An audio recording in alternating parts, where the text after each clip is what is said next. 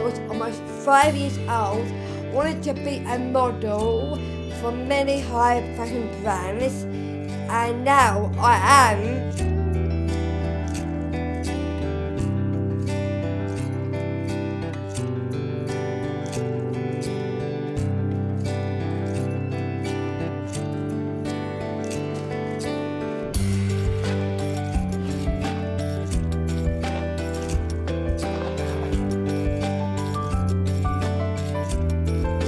That would be the end goal, is to see like 20% of all fashion shoots, all commercial shoots, all, you know, using somebody who has a disability, not just in front of the camera, but behind the camera, and get all the creatives on board that, you know, can do this, and it's a true representation of society.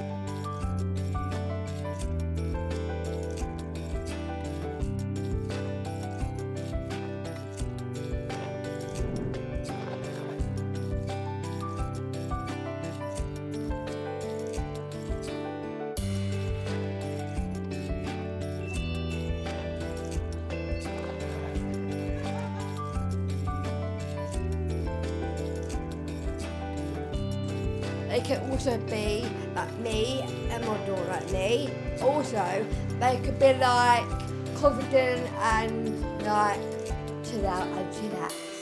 Yeah.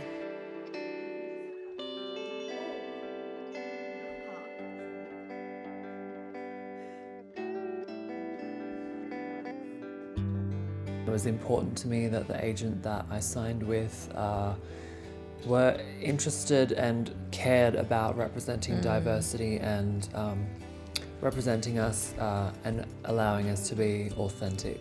I would say the media is very much like they jump onto a trend. So this right now is a trend, right? So we'll see how long it lasts. We will see, because obviously these are lifelong conditions, whatever we have. Like, you've got to remember there's lots of little boys and girls out there that, you know, they need to see this for their own upbringing and their own mental health.